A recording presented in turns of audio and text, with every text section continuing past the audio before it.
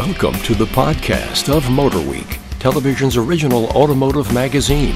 MotorWeek is made possible by TireRack.com, WeatherTech, RockAuto.com, and State Farm. Here's your MotorWeek podcast host, John Davis. Thank you, Alec Webb. Welcome, everyone, to MotorWeek podcast number 201. And we're coming to you from Studio C at MotorWeek Central. Around our table today, we have lots of talent. Our writer, producer, Brian Robinson. Hello, everybody. Yeah, just a little quick there. That was pregnant pause. Online content coordinator, Greg Carlos. That's me. Road test producer, Ben Davis. Hey, guys. Sorry I missed 200, but here I am. Yeah, you're back. We missed you, too. And our video producer and editor and the producer of these podcasts, Joe Ligo. I'll balance out the lots of talent with a lack of it. No, I don't think so, Joe, as we'll soon find out with one of your muscle car memories. We have a ton of stuff to get through today, and we're going to start over on my left, which you can't really see because this is radio. Brian Robinson, Compact SUV Challenge, that you did once again with our friends up at Cars.com. Tell us about it. Yeah, it seems like we do this one just about every year now, but that is one of the biggest segments out there, Compact SUVs, so it is warranted to do that. A couple new entries this time around. The Forester was all new. RAV4 was all new. I think that's it. Tiguan was all new, or was that around last year when they did it? I guess that was around last year. Tiguan was the winner last time. Right. So when it was all new. So those three were going up against the Hyundai Tucson, Honda CR-V, Jeep Cherokee, and Nissan Rogue. And the Volkswagen Tiguan was a repeat winner. We'll probably get flack because it was also the most expensive. And the biggest. They did send it with the third row, which no one else had, and R-line trim, so it was the most fun to drive. So a lot of you do pay more for it, but it has a lot of stuff that the others don't. So including an incredible warranty, 6 years, 70,000 miles. Yeah, I guess the big takeaway is just these are all just barely different versions of the same exact vehicle. And the scoring was super tight. I mean, it was just a matter of a point here or there that, could have dropped you a spot or two. So, what was number two? Second place was the Subaru Forester. Always a perennial favorite. Yeah, always super roomy inside, tons of visibility all around, easy to drive, one of the best all-wheel drive systems out there. So that wasn't a big surprise. Third place was the Tucson. That could have went either way. We would get flack for the most expensive one. We'd also get flack for the cheapest one. The Hyundai had a lot of features that the others had, but still the cheapest one in the test. Interior probably is the big thing that held it back. Still lots of hard plastics and just very drab looking, whereas the others, were trying to spice things up inside. The Tucson had the 2-liter. Correct. So it had the Theta. No, not the turbo. 2.4 liter naturally aspirated. Is that a Theta engine, the one that they're having some issues with, or is that just a 2-liter? I don't remember. I don't remember that either. Anyway, Tucson has always been one of our favorites. So, all right, they're a lot alike. Can you make a mistake in this class? No, I wouldn't think so. I mean, like I said, this is the biggest segment out there, and everybody wants a piece of it, and nobody's going to put out something. Yeah, no one's going to put out something that's going to disappoint anybody. So this is the family runabout now. Yeah, it's what's sedan replacement. I bet 15 years ago, if you had told somebody that CR-V and RAV4 wouldn't even be in the top three, then nobody would have believed you. Yeah, I'm still not 100% sure why RAV4 ended up finishing fifth. That's brand new, and that's a pretty interesting vehicle. Yeah. It was our pick for the class. Yeah, and I guess maybe some of the things that we liked about it, just the fact that it was a little more rugged, at least looking, stuff like that maybe didn't work out too well with their specific scoring. But again, you said it was close. Yeah. There's a whole rubric for this, and people vote on it. So it's not like they just sit in a room and say, well, this is my favorite. There's actually scores that get tabulated, and there's a bunch of numbers behind all this stuff. So it's not just we pick our favorite. There's actually some science to it. And maybe another takeaway, Honda CR-V finishing in fourth was actually the second cheapest. So that actually is pretty interesting. It was a big surprise to me. Yeah, and it's the highest trim level that you can get. It wasn't like they sent a stripper. So that was kind of surprising. Usually they're at the top end of the things, but so the good news is that, and what we always tell folks is, like, don't look for one source of information about a vehicle. Look at lots of different sources. This is a test that we do with the Cars.com folks. We also have our own estimation, our Driver's Choice Awards, but so do a lot of other people. But the takeaway that I got from your report on this was that they're all good, they're all worthy, and it's a matter of which one that you like the best, drives the best, feels the best for you, whatever. Yeah, make sure, if you're in the market, get out and try them all. Yeah. Very good. Thanks very much. The 2020 Porsche 911 Carrera S Cabriolet. Ben, you had probably the most experience with it. Yes, sir. I just got back from Greece driving it. Oh, too bad. This is the 8th generation 911, internally known as the 992.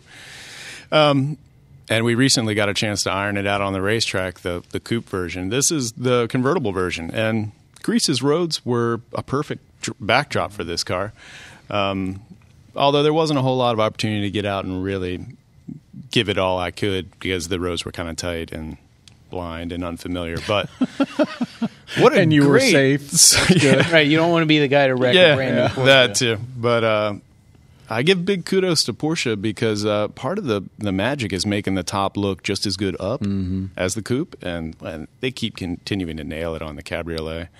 It looks just as good with the top up. It's almost as quiet as the coupe with the top up. What about structure? I mean, you've driven both now. Sure. Yeah, there's I mean, given the driving that I could do in the cab, you're not going to really notice any rigidity differences between the two, probably unless you get it out on the track.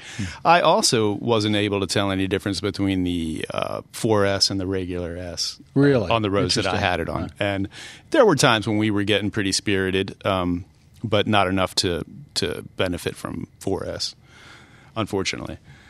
It was still a nice, relaxing drive, and part of the takeaway is that even at low speeds, it's fun to drive a super powerful, well-built car around, and that's pretty much what these Greek roads were.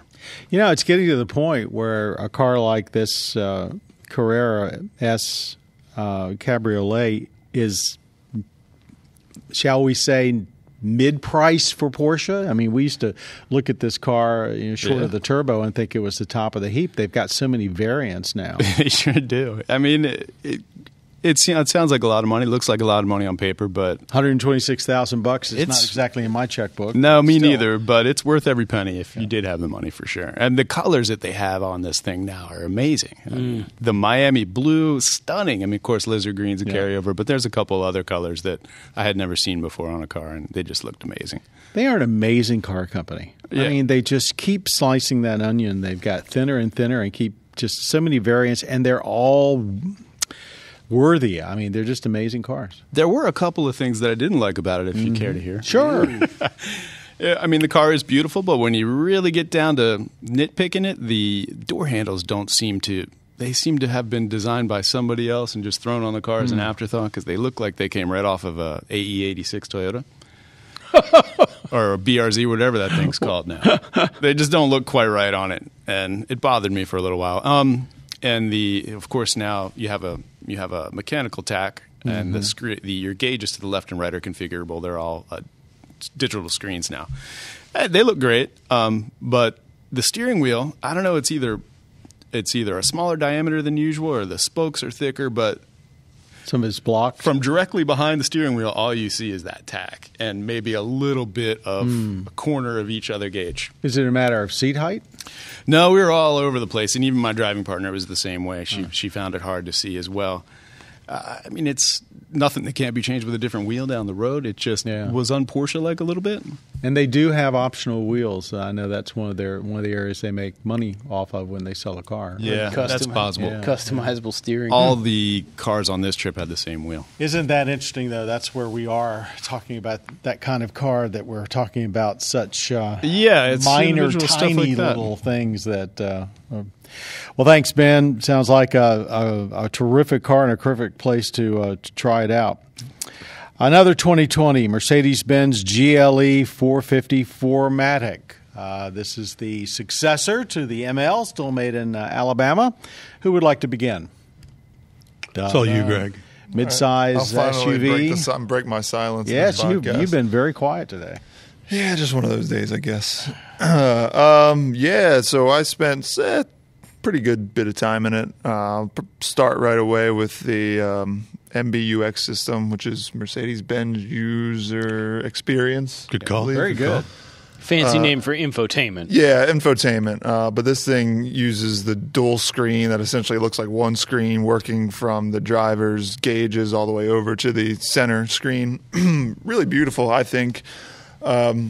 Most important is the voice assistant, which is really all the rage for people's homes and cars and everything now. Something that you can talk to, i.e. Alexa, the personal Siri. assistant. Right. Yeah. And I was probably this was the first comment I made about the car, was how impressed I was with their personal assistant system. It picked up my voice every single time saying, "Hey, Mercedes," and I had the music all the way up and it heard me. Occasionally it would get tripped up if you asked it things too quickly or just weren't quite clear. That was my experience. Either I wasn't clear, or if you tried to give it too many requests too close together, it's like it had to digest one before it moved on. But still, when it did work, it was pretty cool. If you remember that this thing is not a human and can't quite hear things exactly the right way, type, it says, "Hey Mercedes, take me to this place, get me gas." You can even ask it to define words for you, and it does pretty well. I thought that was cool. Another good thing about that system is the redundancy, which sounds like a bad word, but it really isn't. When you want to be able to do one thing in multiple ways, whether it be talk to the system, touch screen, touch a knob. The fact that you can do it in many different ways makes the whole system a lot more seamless. So, yeah, I mean, I'll stop talking about all the technology and talk about how it drives. But that was really cool. But still, that's a big deal. Yeah, comfortable car. The 9-speed automatic transmission. Mercedes always seems to have their high-geared transmissions pretty well sorted out. No problems there. It has a straight 6 engine, which sounds great. The suspension was a little odd to me. It was a comfortable, like kind of a wavy experience until you hit like a pothole or an expansion joint, and it got super firm. It was just like almost disjointed in a way that like it should be more comfortable, but it also had massive like 21-inch wheels. Oh yeah, so that probably played into that. But comfortable cruiser. Yeah, it's got the 48-volt electrical system in there. That works with the engine and also with that suspension, as you mentioned. Plus, it's got the forward-facing camera that reads the road to predict, and it also even will use GPS information for the suspension to like pre-select a setting when it knows like there's a rough road coming up or you've got some twists and turns coming up. So yeah, technology is a huge part of it. The 3-liter turbo 6 you mentioned, that comes standard with 4MATIC. You can still get a base. The base is now a 2-liter turbo, replacing the previous V6, and that you can get in rear-wheel drive or 4MATIC. What about competitively with other vehicles in its class? Have you drawn any conclusions? Because this is another highly competitive SUV class. I kind of did it in our road test. I just said that, as far as off-road performance, it can't hang with a Range Rover. And as far as street performance, it can't hang with a Cayenne. But as far as comfort and technology, it's pretty much up there, if not leader of the pack, certainly up there with the Q7. I think the Q7 is still pretty tech-savvy and comfortable. But I maybe would put it slightly above the Q7. I don't know. What do you guys think? I think just seeing a car like that, just listening to the way you guys describe it, just makes me so sad when I think of like comparing it to a Cadillac or like a Lincoln or something. I mean, the Mercedes just seems to be on a whole nother level sometimes in the luxury playing field with some of their vehicles. As far as pure luxury goes. The technology, and I mean the interiors with that flowing screen from the gauge cluster to the infotainment and the lines, and it's just amazing what they can do in creating this entire experience that feels luxurious. And I know that sounds like a press release. I swear I didn't copy that, but, no, but I think it just has a vibe to it. That's this expansion of these screens now across the entire vehicle, which I'm not exactly sure who was first. Probably BMW, I think, actually was the first one to kind of stab at that. But now Mercedes is encompassing it with all their vehicles. And it does wrap around you, and it does look like those concept cars where you would sit there and everything would be wrapped around you. We're actually getting very close to that. That's a good point. Yeah. For what it's worth, I think, and we've really all lauded Audi's infotainment and the way everything looks. This is probably the first system that I've thought this is as good or maybe better than Audi's system. So I think that's saying something. That is saying something. And I think at least since buyers, especially people who buy this, maybe don't care so much about the driving characteristics, they're going to care about these other things. I think Mercedes knows that and delivers. I mean, they're still comfortable. They still carry. Oh, yeah. It's still a great vehicle to drive, but that's not the – I don't think that's what's going to be the deciding factor when somebody goes onto a lot and decides to write a $65,000 check for it. So, anybody else? You guys like the straight six Mercedes motor? I enjoyed it. Yeah, I mean, the track. as far as street driving it, I liked it a lot, but I think I would have to take it to a track. Yeah, it just seems a little noisy to me at sometimes. More noisy than almost like a diesel at times. More noisy than your typical V6? Yeah, more noisy than you would think a Mercedes luxury truck would be. That's all. I was just wondering if anybody else noticed it or if it was just me getting old or tinnitus or whatever. You don't think they're piping sound into the cabin, are they? Like they do in some of those other cars we drive? I mean, windows down, or if you're standing outside of it while it's running, it seems just now that you seems said to be that, a little loud. I do remember it having like a very distinct like diesel clattery almost sound like to a it. lifter noise, like an old lifter noise. You notice it at the track doing speed runs and stuff. Well, there you go. We're going to move on to something that takes us back in time. Those of you that watch the show probably know that Joe Ligo is the producer and originator of our muscle car memory segments, where he looks back at often a forgotten muscle car from back in the 60s, 70s, 80s, back when muscle and Detroit were synonymous. This time, Joe, you've got something very different. Why don't you take it away? A flavor of a familiar car, but one you've probably never heard of. So we've all heard of the Buick Grand National. Of course. Everybody knows the blacked-out Darth Vader turbocharged terror of the 80s. Coupes. Yes. But during its final year for that body style, the Buick Regal, Buick would allow drivers or buyers to mix and match powertrains and trim levels in ways that they hadn't before. So it was possible to get a Regal Limited, which was the luxury which trim. I actually used to own one. Yes. It was possible to get a Regal Limited, but for that year only, you could get it with the same powertrain and suspension as a Grand National. And I think it was 1,035 of them were built, and they're known by the collector crowd as Buick Regal Limited Turbo Ts. And so a guy contacted me after watching the show and said, I've got a great muscle car for you. It's a Buick Regal Limited Turbo T. I looked it up and I realized, wow, this is something I've never heard of before. It's incredibly rare.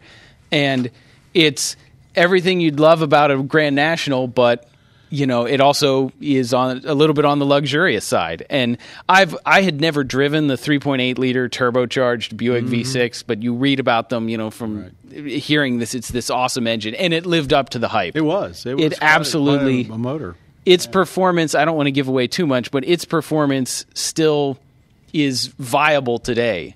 Yes. It was so much fun to get out. Except that you had to do it in a straight line. Yes, yeah. You definitely want to slow down before any curves come along, because this thing handles like a Buick. But no, it was an absolute blast to drive. You get out on a long straight road, you lay into it, and you see the digital boost gauge light up, and you hear the whoosh as the turbo spools. It's just an awesome, awesome experience. Now, does this car have the T-tops? It does not have a T-top ceiling, but it was so weird that final year Buick would allow you to get anything. You could get spoiler or no spoiler. You could get bench seat. You could get bucket seat. All kinds of customization that nowadays you can't do on new cars. It's just the only one we have on the lot is black or silver. But back then, you could get all kinds of crazy stuff, and that's what makes this car for so efficiency and to keep prices low. Right. So lower. So it was a lot of fun, but like I said, I don't want to give too much away. So I think you just did. But it sounds like you had a good time with it, and I'm looking forward to seeing the segment. I'd like to once again thank the owner, Jeff, for letting me drive that. Like I said, that was a bucket list car, so I'm glad I got to do it. Great. All right. Speaking of interesting things from the past, we all know that pickup trucks have long been America's kind of passion, and now they've become even more so than ever. With this year alone, we've seen new half-tons from all three major domestic manufacturers.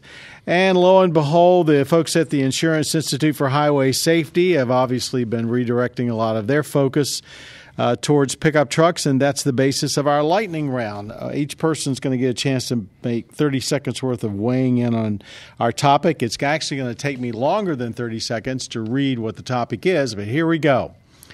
IIHS recently crash-tested pickup trucks in their passenger side small overlap front test. This is where they're just hitting a barrier on the right side, the passenger side. They found many of them did not do well. Only the Nissan Titan, Ford F-150, and Ram 1500 scored a good rating. The brand new Chevrolet Silverado and GMC Sierra, along with the Colorado and Canyon, scored acceptable. That's one notch down, as did the Toyota Tacoma and Honda Ridgeline. The Toyota Tundra, which has not been redesigned in a long time, got a poor rating. And basically, the IIHS said they got a lot of work to do here. So, expect to pay more for your next pickup truck. Do we think that pickup trucks from our experiences measure up to cars, given how expensive they are and how popular they are? Every person I know who buys a large truck or SUV, one of the reasons, one of many, is I just feel safer in it. They say, because of the size. Right. They say, I want something that my family feels safe and that I feel safe. But sometimes the data doesn't always agree with how you feel. And I don't know if it's going to change sales of pickup trucks. I know the automakers will fall in line just so that they can get good ratings. But I think most of the buyers I personally know will ignore this. I think I like the truck too much. This is one of the last vestiges of designing vehicles to meet not only the rules but also the test. And that's what IIHS is out there doing now, I think, which is making sure that manufacturers give safety for everybody in the vehicle, not just to pass whatever tests they had. And if they've gone through it with cars, and now they're focused because of popularity on trucks. The thing that I need to hush up because I've used more than my 30 seconds.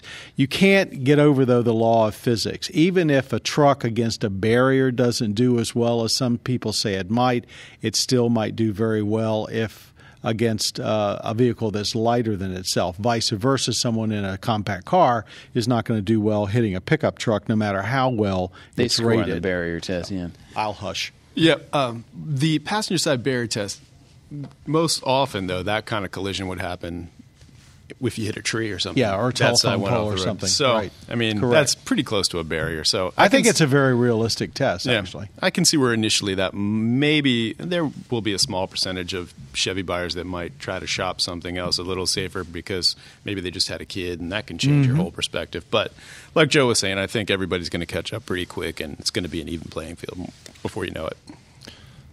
Yeah, I don't think it would sway too many people because a lot of truck buyers are firmly Ford, firmly Chevy, firmly Ram. But anybody on the fence might see this and seeing the GM products who, for the last year or two, have been really saying our truck's better because we use high-strength steel. The F-150 uses all this aluminum. We're better. We're stronger. Yeah, how are they going to explain and that now away they're in a crash Chevy testing. commercial? They're not crash testing as well as the aluminum trucks. So. Or another steel truck, the Ram 1500. That's basically a steel truck too. Yeah. And we've poo-pooed over the years sometimes the Ram for not having as sturdy a body or a frame as some of the others. And so far in this test, anyway, that was not borne out. I would file this one under the no-brainer category. I mean, here's the thing: Chevy's not exactly building a truck to keep you safe. They're building, and you hinted at it, they're building a truck that'll pass the test. And they didn't have this test when they were designing the new Silverado, so it didn't do, it's no shocker, it didn't do well in the test. So now that IHS has determined this is a test that everyone needs to pass, I'm sure the next Silverado will pass it because they will design it to pass the test. Cars. Let's be fair here. They actually were acceptable. It was the Toyota Tundra that got the poor rating. So the only truck that officially, if you can use, they don't use a pass-fail, but obviously poor doesn't sound very good. And that was the Tundra, which hasn't been redesigned in, a decade? I don't know. Yeah. So it was not that basically the good news, I think, is that all but one truck were acceptable. However, the Titan, the F-150, and the Ram 1500 rose above the crowd. And, Joe, do you remember they had already tested the Ridgeline? The Ridgeline, of course, smaller truck, but it did very well. Yeah, the Ridgeline and the Tacoma both scored acceptable. Right. They were just acceptable. I was thinking that had done well. No, they were okay. tested So the only three earlier, that actually knocked it out of the ballpark were Titan, F-150, and Ram 1500. That's correct. Okay, but acceptable still was. Well, it's acceptable. Yes, so that's whatever you think. What the word means is probably pretty much what it says. They could do better. All right. This is generally where we stop for a few minutes and talk about rants and raves. Before we started recording today, we were all kind of talking about headlights. Joe, why don't you start that? Well, that's another. We mentioned that was a big thing the IIHS takes very seriously as of late is headlight testing. And most vehicles fail in their test. Right, and multiple people at this table have noted that when driving at night in some of our test vehicles, with the high beams off, we still get oncoming cars flashing their lights at us, assuming that they think that our high beams are on. And just the sort of frustration that comes, you're like, no, my high beams aren't on. Why are you mad at me? I don't want the other motors to be. Then you flash them back, which right, of course is not really good. Then you're like, oh, you really want to see my high beams? Right. So I don't know what you're supposed to do. Line, man. Yep. Sorry. Wow. I'm out of this conversation officially. Why? You were already in it. No, I'm good. But so I pose this to you guys. What are you supposed got to do? This beef. We've all got this. Happens to all of us, I'm assuming. What do you do? I guess you ignore it. I just ignore it because I remember hearing those stories as a kid about the gang initiation things. If you flash them back, then you're the target for the gang initiation. They're going to follow you. I'm sure everybody's that one I didn't know.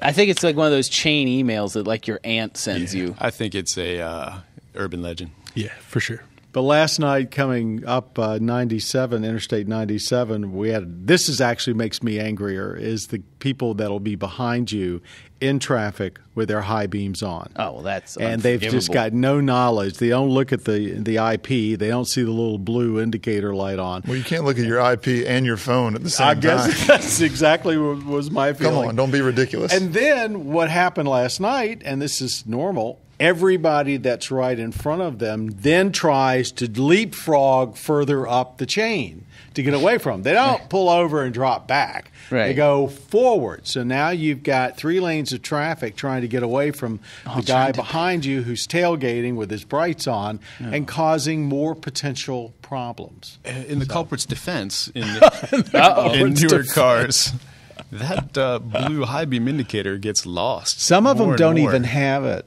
Or at least they have it, like you said, you can't find it. They hide it down in the corner of the gauges where you can't see it. Well, that's another thing. Not every car alerts you that your headlights are even on. And that's why wouldn't every single car make sure that that should be that's the things that I don't get about America sometimes. There's several vehicles lately that we've gotten in that there's no indicator on the IP. What's the downside of not having of having it alert you that your headlights are on? Right. There is none.